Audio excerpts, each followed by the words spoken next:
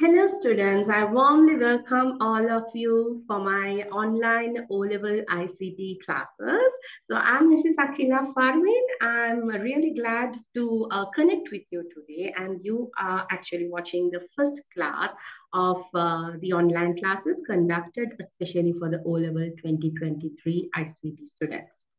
So in this first class, I am going to start with the first chapter of your whole O-level ICT syllabus, which is going to be Unit 1 in your grade 10 book, that is Information and Communication Technology. Let us begin. So in this chapter, first of all, we have to understand what is meant by data and then what is meant by information. So basically, we have to understand the difference between data and information. Basically, data are numbers, words, images, and symbols which do not bear a meaning. Okay, in other words, when numbers, words, images, or symbols, when they are standing alone, just numbers which don't bear a meaning is called data. So simply some meaningless raw facts which can be available in the form of numbers, words, images, or symbols is known as data. Now, when this data gets processed, it becomes meaningful information which can be used to make decisions. Okay, so any numbers, words, images, and symbols which do not bear a meaning when standing alone are called data. This data can be processed to obtain meaningful information, which can then be used to make decisions. Let us see some examples. If you have something like this, okay, we have Ravi, 78, 90, 79, 67, and so on. Then we have Rizwan, some numbers. Then we have Krishan, some numbers. Now, this is just data. We just have some names, some numbers, and this is meaningless because we can't understand anything from this, isn't it? We just have some words.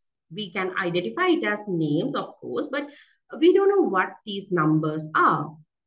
But we can represent this in a table.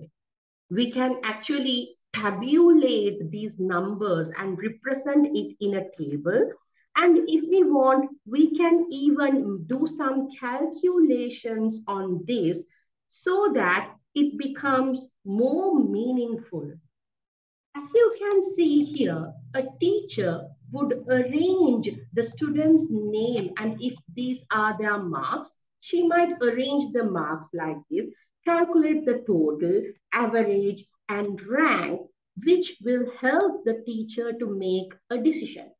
So before this, we just had some names and some numbers, that's it.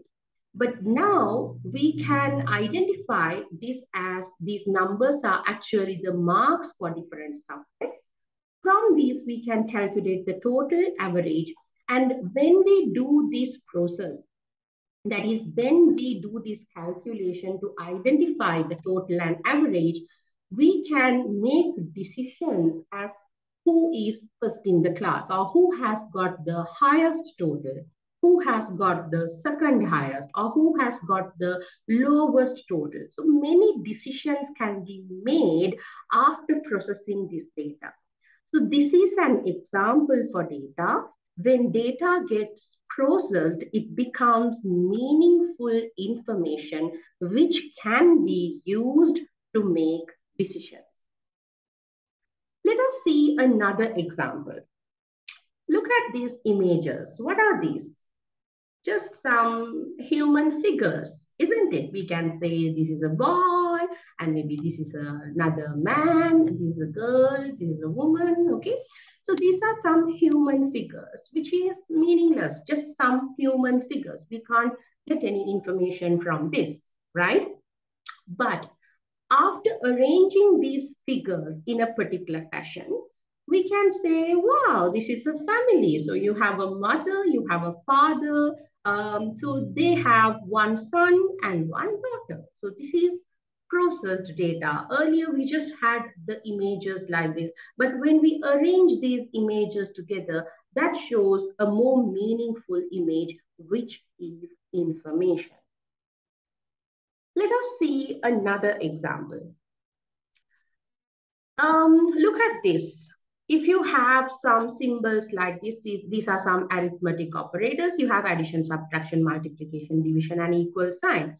So these symbols alone, it doesn't make any sense, right? These symbols alone, it doesn't give any meaning, any value for it. But when you use these symbols together with numbers like this, it becomes more meaningful. So 2 plus 5 equals to 7, which is true. 2 times 8 is 16. So from this, like when we use the symbols together with numbers, we are able to make a decision as whether this equation is correct or incorrect. Let us see another very simple example. What if you just have a number as 100? This is meaningless. We just know it's a number, that's all. But beyond that, we don't know what this number represents. But if I add a word next to that, if I say 100 miles, there you know that this is a distance. Okay? Then the last example I'm going to show you is this one. Again, a sequence of numbers. You have 881110. This is meaningless. You just have a sequence of numbers. But if you add slashes in between, then a person who is reading this will be able to understand this as a date. It's 1988, 11, 10. Okay, so this is an information. Earlier, it was just a sequence of numbers, but now with the slashes, it actually represents information. In other words, I can say it actually adds meaning for those numbers. So that is how data differs from information. Data, when it's processed, it becomes information. Right? Let me repeat it. Data, when it is processed, it becomes information. So for example, data could be some raw facts like this. As you can see, I just have a set of numbers and some words which actually represents the weekdays. So if you process this data, when we say process, it could be anything like arranging the data in a particular fashion, sorting the data, or like combining the data with some other words, or maybe performing some mathematical operation. So any type of process, when you do on data, that data becomes more meaningful information. Now, for this set of data, I have added a title called temperature, and I have combined the words with the numbers, and I have added some units here, okay, Celsius. So this makes us understand that these are not just numbers, it actually represents the temperature of each day. So this is more meaningful information, right? Now, Submitting data, submitting data for processing is called input. And the result we get after the processing is called output. So we send data as input, it gets processed and will be producing the output, which is information. We can call the collection of these three components as a system. Okay? So the purpose of a system is to receive data, process it, and provide the results when required. And the best example for a system is computer. Computer is a system which takes data as input, processes it, and provides information. So system works in these three steps. It takes data as input, processes it, and provides the output. That is, it will be giving out the required information as and when required. We are actually using many systems in our day-to-day activities. Okay, that every day we actually deal with many different types of systems. Let us see some examples. The first one, ATM machine, right? We all have used this at least once. So what happens here? When the bank ATM card is inserted to the ATM machine, the data is processed and the information regarding that data, for example, like the account holder's name, account number, balance, those information will be displayed or given as an output by the ATM machine. Another example would be fingerprint reader, which is used to record attendance at organizations, like to record the employees' attendance. So here, when an employee places his finger on the scanner, he's actually sending the data. Okay, then the fingerprint is the data which is being inputted. So this data will be processed by the system, and according to that, the system will show the time of arrival or the time of departure, or maybe the employee's name, whatever the output which is meaningful. Another example would be scanning a QR code. So nowadays in products and even in places, you see QR code. So when you see a QR code, you know that using your smartphone, you can scan that QR code, which will navigate you for a particular web page. Okay, so when you scan the QR code, basically you are sending data into the smartphone. The smartphone will process it and it will connect to the appropriate website, which is also a part of that process. And finally, it will show the website, which is the output. So again, it goes as input, process, output. And what about a business organization? In businesses, they use a lot of data. Every day, new data is generated, which will be entered into the system. So the system will process and produce information which are used to make decisions. Okay, so remember, a system will always take data as input, will process it and produce information as the output. So this information is meaningful, which can be used to make decisions. Now, we understood that we can get information by processing data, and that information can be used to make decisions. However, not all information is suitable for making decisions.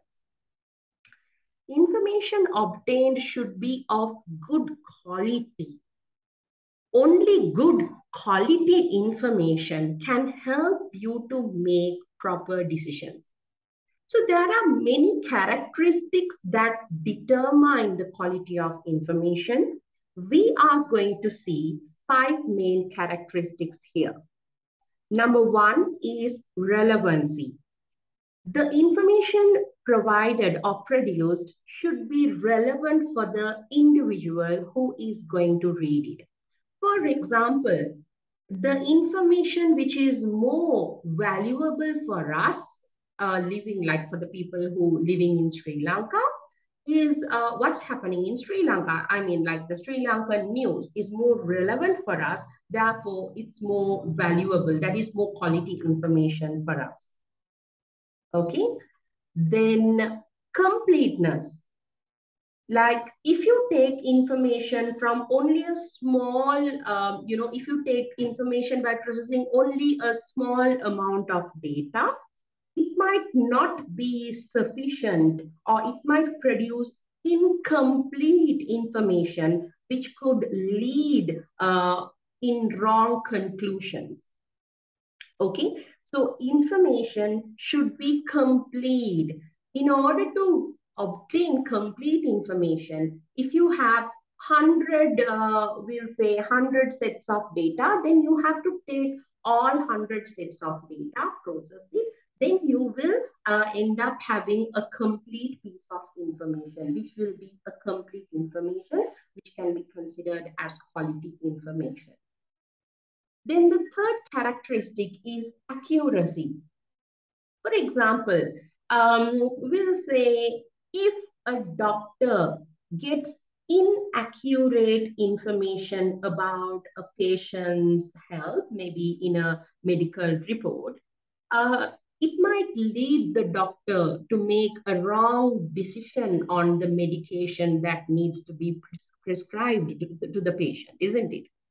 Because when it comes to such scenarios like in medicine, science, engineering, and all, you really need accurate information. Always the information should be accurate as much as possible, because accurate information is what is considered to be quality information, and that can lead to make more accurate and correct decisions. Then the fourth characteristic is timeliness. The information must always be updated and available according to the current time. Okay, now for example, we can think of the number of COVID cases, or maybe the number of the amount, the dollar exchange rate, the currency exchange rate. So these type of information will be expected to be up to date according to the current point of time. And think of weather information. These information will be useful only if it is up to date, isn't it? So timeliness determines the quality of information. Good quality information should be updated. It should be up to date. It should be available according to the current time. And also cost effectiveness. Now, if an organization has to spend a lot of money to produce information, it is actually will be increasing the cost of the organization, which will decrease their profit. Okay, so not only in a business organization, even in your personal life, if you have to spend a lot to get some information, that is not considered to be a good thing, because I mean, we should not be having to pay so much money to get good quality information. We need information to run our life. So therefore, information should not, be very expensive to obtain, right? So these are five basic characteristics that determine the quality of information. Actually, there are more than this. There are many more characteristics that determine the quality of information, but these five are the basic five characteristics which determine the quality of information, right? So we learned that we can get information by processing data, and this information will be used to make decisions and arrive at conclusions, right? This information will also be exchanged among different people and different systems, which is known as communication or sharing, okay? So today, technology is used in various ways to convert this data into information and share that information, which is called information and communication technology. So when we talk about ICT, it involves information, then communication, that is sharing the information, and also using the technology to produce that information and communicate it. Okay, so all three things are involved, right? So using technology to convert data into information and share that information is known as information and communication technology. Right. Today, you could hardly come across any person or place that does not use ICT in day-to-day activities, isn't it? Nowadays, ICT is used by government, ICT is used in education, agriculture, ICT is used in the health sector, ICT is used in the management of farmhouse, ICT is used in the fishing industry, manufacturing industry, ICT is used in business, ICT is used in transport, and ICT is used for entertainment purposes as well. Now let's look at each of these in a little more detail. E-government. This refers to the government providing its services using ICT. A government can use ICT to provide services for different groups of people. For example, the government can use ICT to provide its citizens with online access to information and services, which is termed as government to citizen, in short, G2C.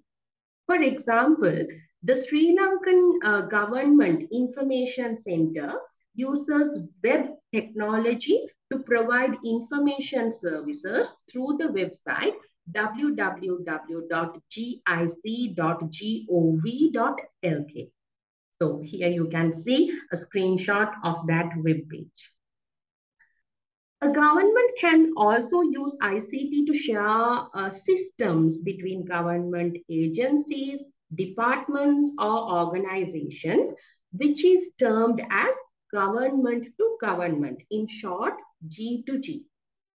An example of a successful G2G project is the Northeast Gang Information System.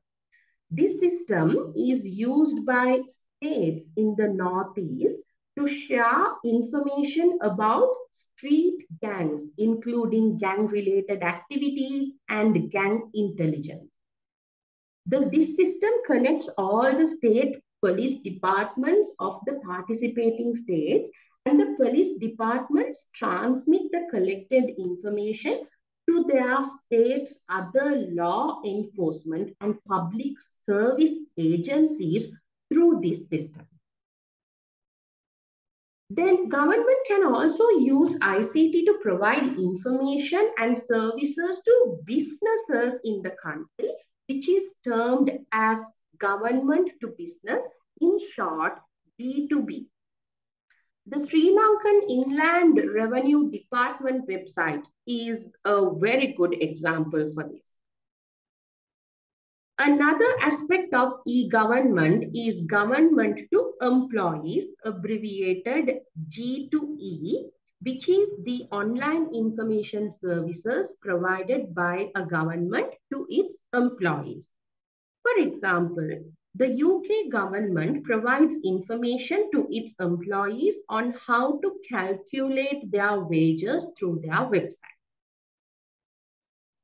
There are many ways the computer and the internet are used for education nowadays.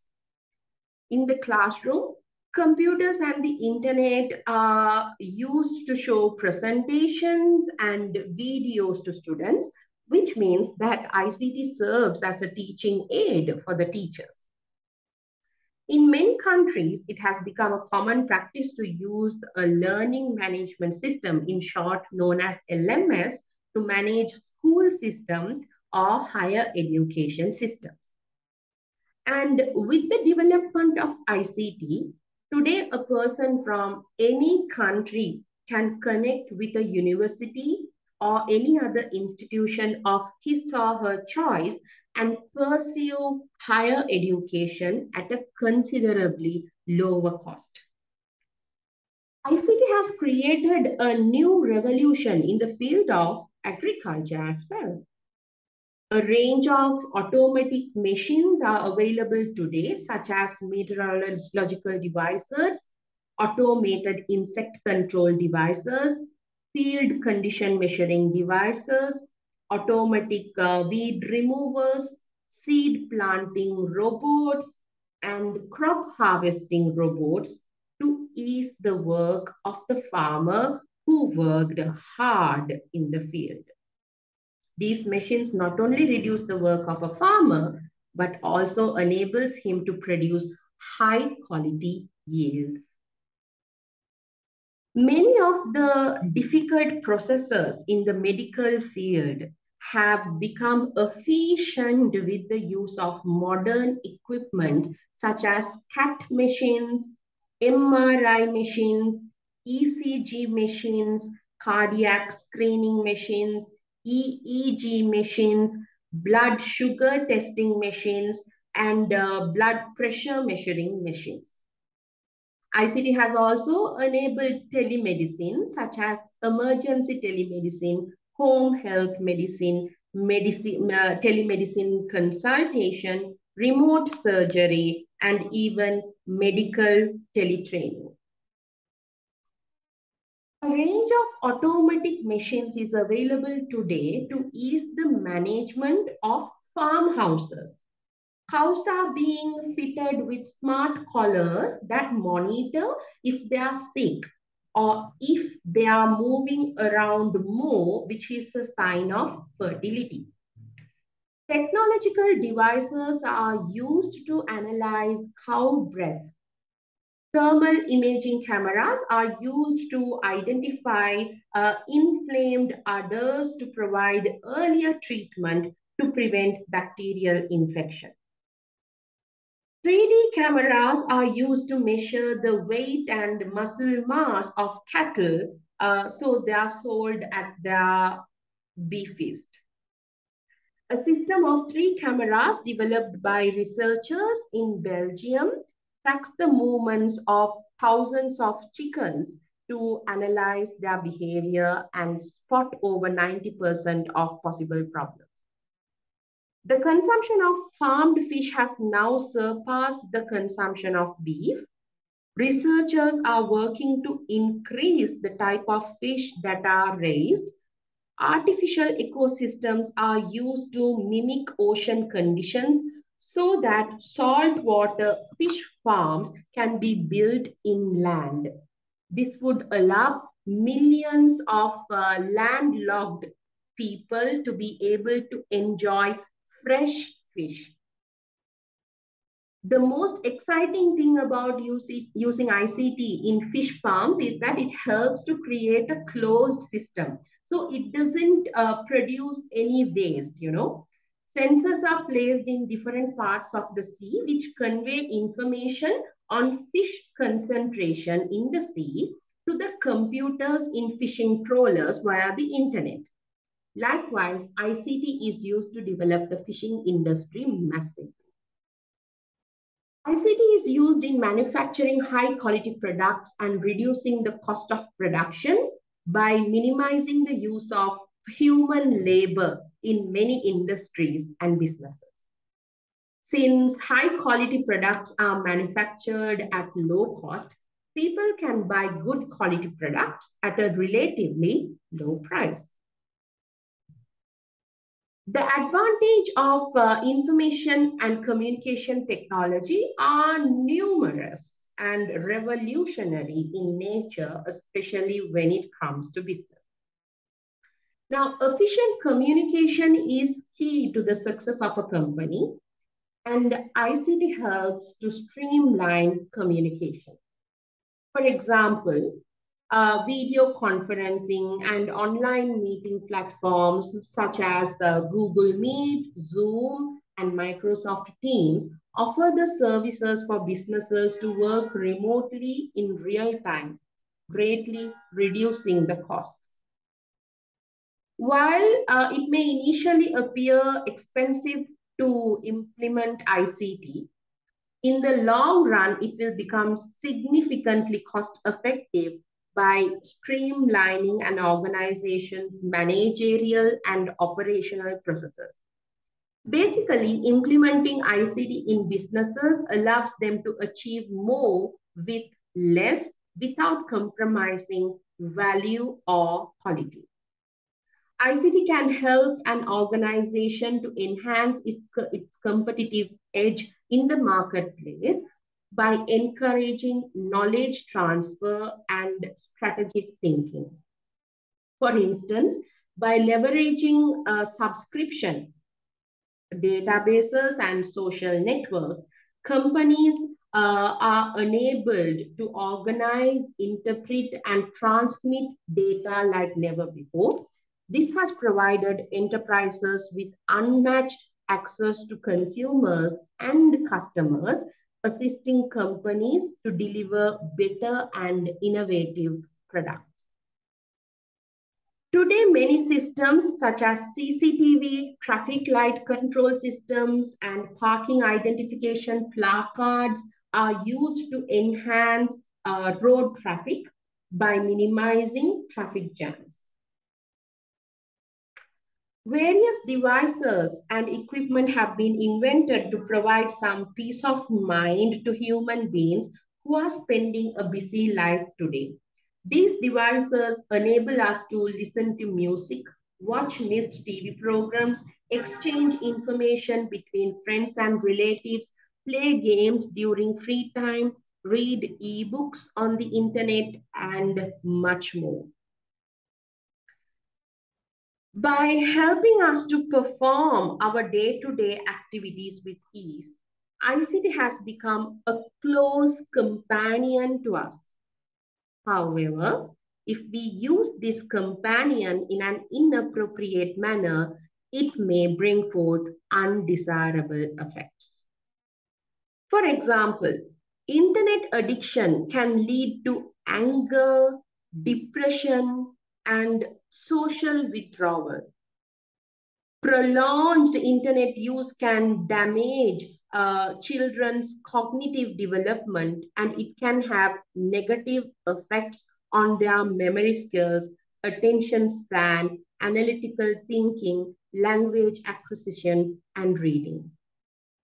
Information overload is another negative impact of ICT. Too much information may make it difficult to properly understand an issue or make effective decisions.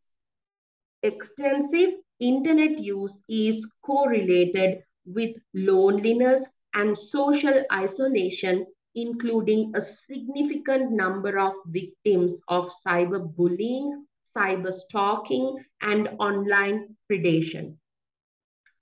Internet use can even damage the intimate relationship and lead to poor communication, disrespect, and lack of trust.